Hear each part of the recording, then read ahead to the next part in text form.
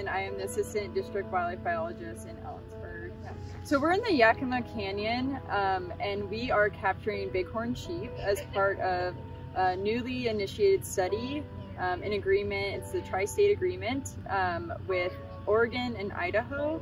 And we're capturing these sheep as an effort to better understand MOVI and its impact on our herd population. So this is a herd that had an infection a few years ago, and we saw high die-off, and so we want to better understand its impact and how we can manage it.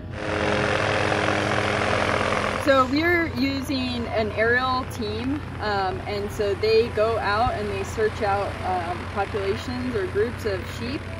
We don't use any drugs for these. The net guns allow to capture them safely. Once they're blindfolded and hobbled, the sheep usually remain super calm, and then that allows us not to use drugs, which actually decreases stress on the animal. After the aerial team captures them and they bring them in, so they sling them in on the long lines, they'll unclip them, they set them down very gently, and the first thing we want to do is check the temperature on the sheep to make sure that they're not overheated or under temperature. And so that's our first priority, is ensure the health of the animal at that state. Once we check that, then we begin processing. A key component to this study is being able to re-identify those individuals. So they're all being fit with GPS collars and ear tags that allow us to both visually ID them and then check their location from our computer.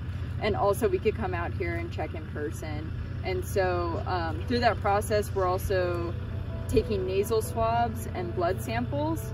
Each of those provides a way of checking for MOVI. Once we know the animal's stable, we kind of move it out and we release it. And they go really easily, and so we make sure that we undo their hobbles, their eye masks are unclipped so that if they escape us at all, that will fall off. And we just kind of help them up onto their feet a little bit and they just take off. And the important thing about our strategy here is that we're returning those animals to the sub-herd in which we captured them.